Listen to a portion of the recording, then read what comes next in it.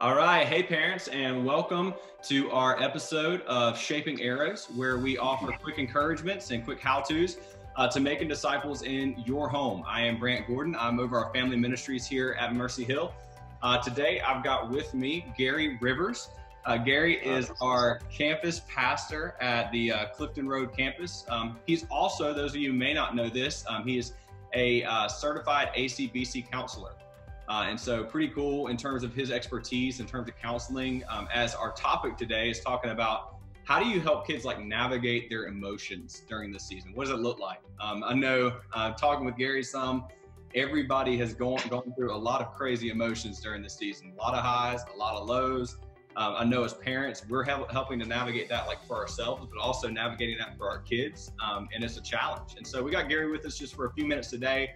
We're going to hear from him just about what's going on in their life and about some resources that we can be using as parents. So Gary, welcome. Man, can you share with us what has been going on kind of in your house, maybe a funny story, something that you've kind of been dealing with, emotions that you've navigated your child, as well as your two foster children that you have at home with your wife? Yeah. I hear you. What's up, everybody? And thanks, Brent, for having me on here to talk about this. I think about like funny stories. My wife Joy and I, we got three kids in our home right now, between the ages of 5 and 6. So it's like it's kind of an energy powder keg in our home from when you wake up to well, really when they wake up all the way up until the entire day. But man, when you got three kids, you kind of recognize there's a lot of competition between them, and oftentimes there's a lot of snitching. It's just straight up. It's just a lot of tattletelling, and there's always wanting to tell on each other.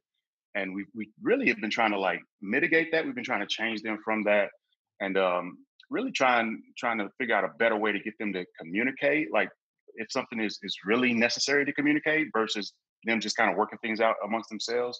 So in lieu of just begging them to stop snitching, which I was really trying to do, I kind of started. My wife first introduced this, and I just really thought it was good. She started introducing this question to them when they came to Tattletale, which is, um, did whoever you're telling on did they do something that was unkind or unsafe? Like just asking them, did they do something that was unkind or unsafe?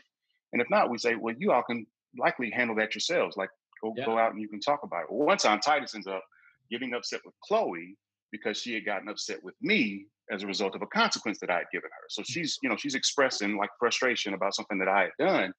And and it's funny, like she said something that Titus thought was unkind about me. And Titus then basically just runs in. He's almost kind of in this attempt to defend his father's honor. He's coming in to say, hey, how dare she say this about you, whatever. I'm just sitting there thinking to myself, what she really said wasn't really unkind. I mean, she's just kind of expressing that she was upset. So like I'm not really that offended by this. Like kind of like, why are you? Then I asked the question, did she do something to you like that was unkind or unsafe? And he was kind of like, he just kind of looked at me for a second, like almost surprised that I wouldn't just like automatically like just say, thank you for defending my honor, young son.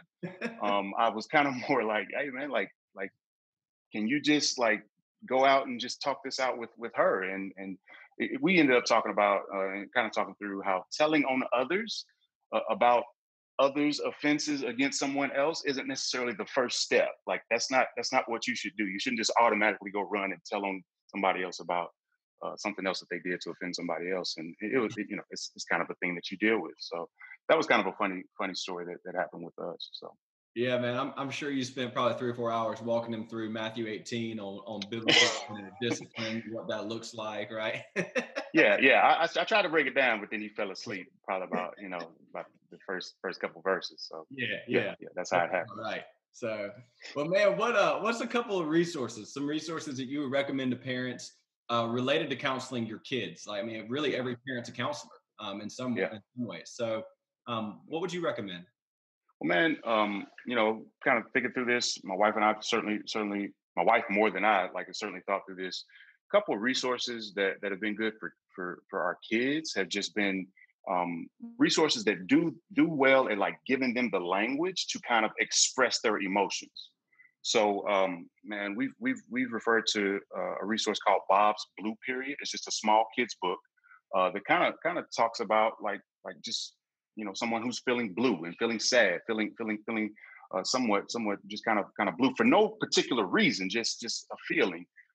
Other resources we've referred our kids to is they're entitled "I'm Sad," and I'm Bored by Michael Ian Black and also Debbie Ritpath. So these resources have been good for the kids, and something that has helped me as a parent. As far as resources for parents, "The Heart of Anger" by Lou Priola is really a great resource that I read through, and it was something that it's kind of framed in a way that's talking about like how to help kids who are dealing with anger. But as I read it, I kind of recognized that, man, we're all just kind of big kids, and it's almost like I read this book and it's really kind of speaking to me. It's speaking to, man, like how I need to learn how to respond according to God's word in light of the emotions that I may be feeling, like learning how to express those things. So that's a good resource for parents. The other one is called "Triggers" by Amber Leah and Wendy Speak.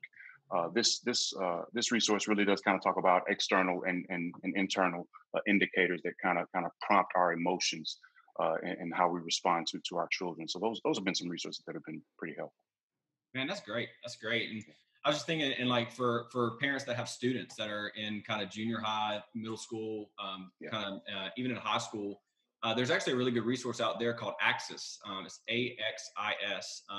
They put out different resources. I got one. You can sign up for a thing in inbox, and got one the other day, and it's talking about how having your kids, students, kind of walk through, and you could do this really at any age, but write down what they were expecting for this period of time in life, because life's changed so much and there's so many emotions to that.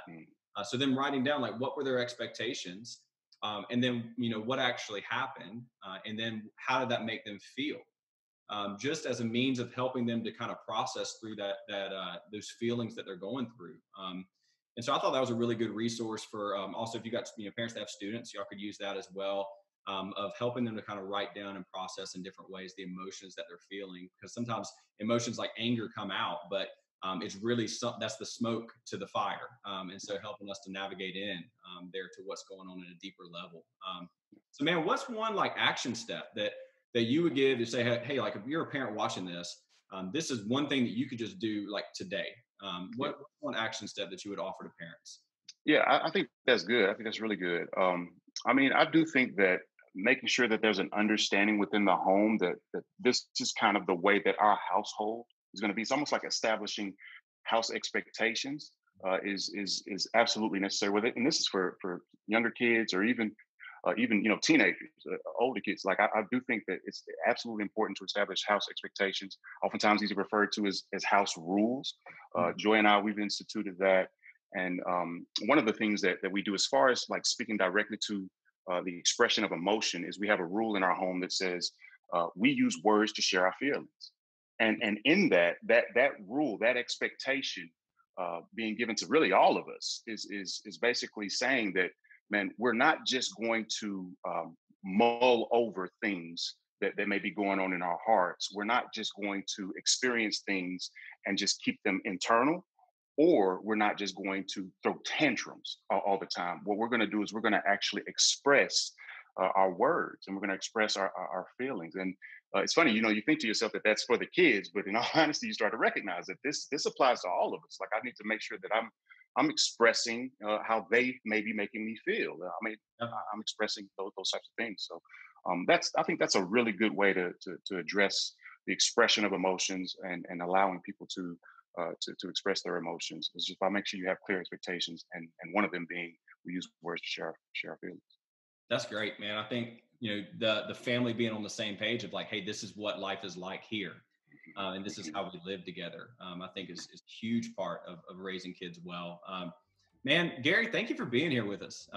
Parents, you guys watching, we want to encourage y'all. Maybe you're doing things at home that have been really great, or maybe you've had a really hard time in terms of navigating your kids' emotions.